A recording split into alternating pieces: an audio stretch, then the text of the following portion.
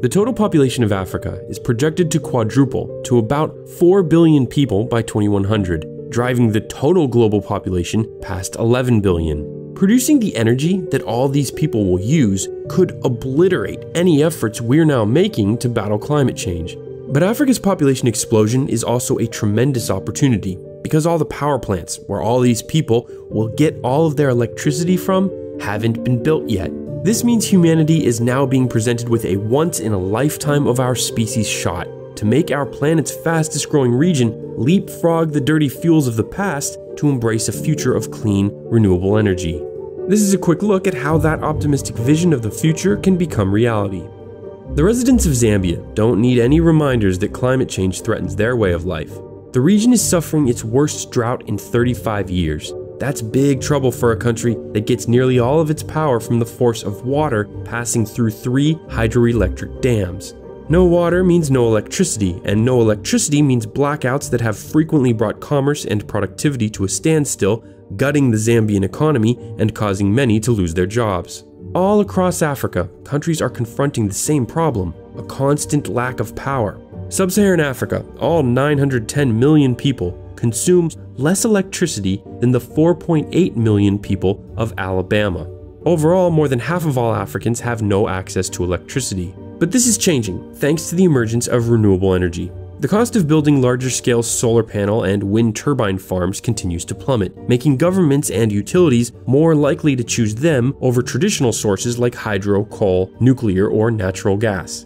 As we saw with the water shortage in Zambia, or the nuclear meltdown a few years ago after the earthquake in Japan, power stations of the past are less reliable, more expensive, far worse for our environment, and slower to build. So this seems like a no-brainer. Africa needs to go green, baby! There's just 3 problems. 1. Until now, planners have lacked the necessary data to identify where to develop wind and solar projects that are socially equitable, have low environmental impact, and are most cost-effective.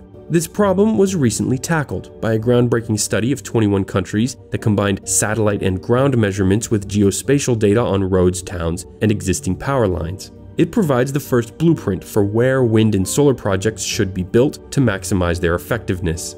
The study also revealed Africa's eye-opening, untapped potential for renewable energy generation.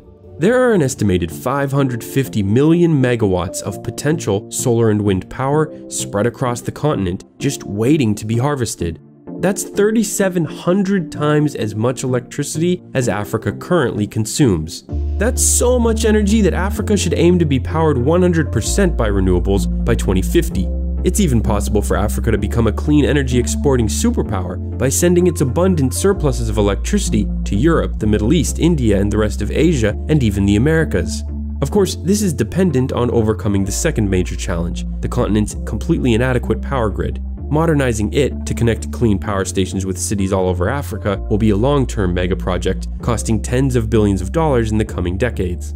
For fast-growing urban areas like Lagos, Cairo, Kinshasa, Mogadishu, and Johannesburg, uninterrupted electricity is critical for the emerging industries that will fuel economic growth and provide jobs for billions. On the other hand, most Africans currently live in small villages and towns, so their energy needs can be met by inexpensive solar and wind turbine systems that are located on-site but are disconnected from the main grid.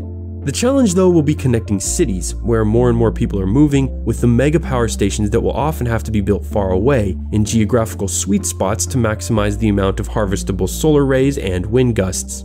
This brings us to the third problem: money. African governments don't have much to spare, so if we're expecting them to fund this clean energy transition on their own, one of the most expensive endeavors in human history, we should just keep on dreaming. Organizations like the World Bank understand this. In 2015, it created the Scaling Solar Program to help investors partner with African nations that are looking to go green, but are often seen as risky places to start a large project. If ideas like this continue to gain traction, it will hopefully lead to a huge influx of private capital in the coming years. Another strategy is for wealthier nations to provide some of the money, understanding that every time an African country chooses clean over dirty energy, the entire world is a little better off in the long run. The UN's Green Climate Fund is intended to be the centerpiece for this action. It hoped to raise hundreds of billions of dollars by 2020, but so far it has raised just $10 billion. US President Obama transferred $500 million into the fund in his final week in office, then handed the government of the world's richest country over to a climate change denier, so it's unlikely the US will be contributing more anytime soon.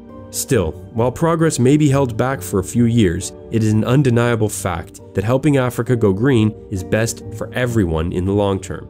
Time will tell if we're able to seize this moment, but every single day that passes without action, every time a baby is born in Africa, the pressure on governments to pull energy from the ground increases, and the window of opportunity for a clean future closes a little bit more. Thanks for watching. Our previous video in this series profiling the megacity of Lagos really seemed to spark your interest, so we'll keep it going. Several of you had helpful requests on places to cover next, and I'll definitely be looking into them. Others were pleased to hear about a leader like Governor Ambode that Africans can place some hope in. Until next time, for TDC, I'm Bryce Plank.